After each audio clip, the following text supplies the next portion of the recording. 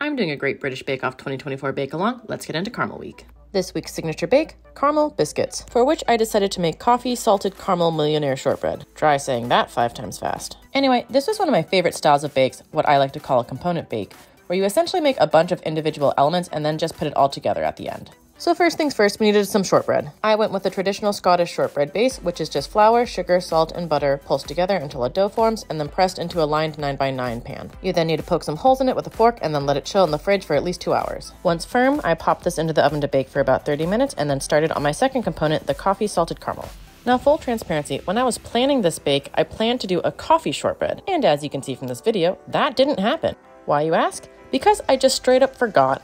So we pivoted, and now we're making a coffee salted caramel. Now, a classic Millionaire shortbread uses a caramel that has sweetened condensed milk as a base, but I really love my salted caramel recipe and wanted to see if I could make that work for this. I read online that the caramel needs to reach 225 degrees in order to set properly, so I did that and crossed my fingers that everything was going to work out. And you'll just have to watch to the end to see whether that was a good idea or not. Once the base was nice and brown, I repoked the holes, as that's something I do with my lemon bars to help make sure that the topping adheres well, and then poured over my coffee salted caramel. I then popped this into my fridge to set overnight. The next day, it was time to make the last 2 components and finish building these caramel biscuits. I started by roasting off some hazelnuts to top my finished biscuits, got those nice and golden brown, removed the skins, and then chopped them up into small pieces.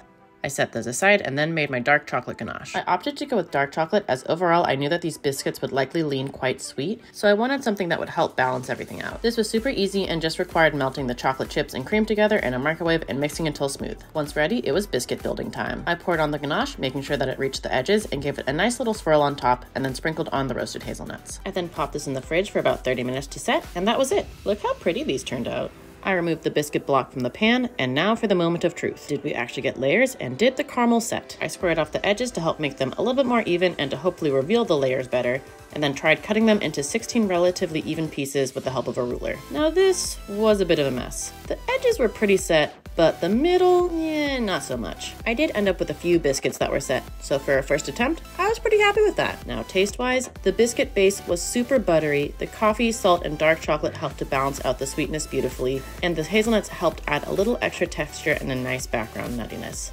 These might be one of the prettiest and most professional looking things I've baked in a really long time. Cheers!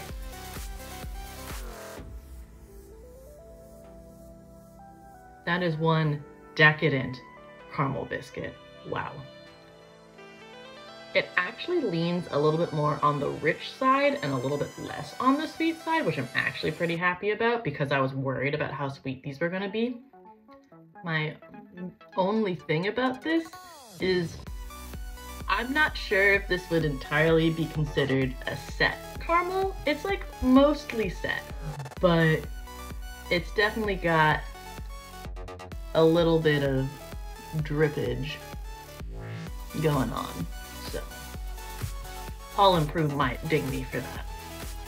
Overall though, I would consider this an incredibly successful Caramel Week bake. I'll see you back here for Pastry Week.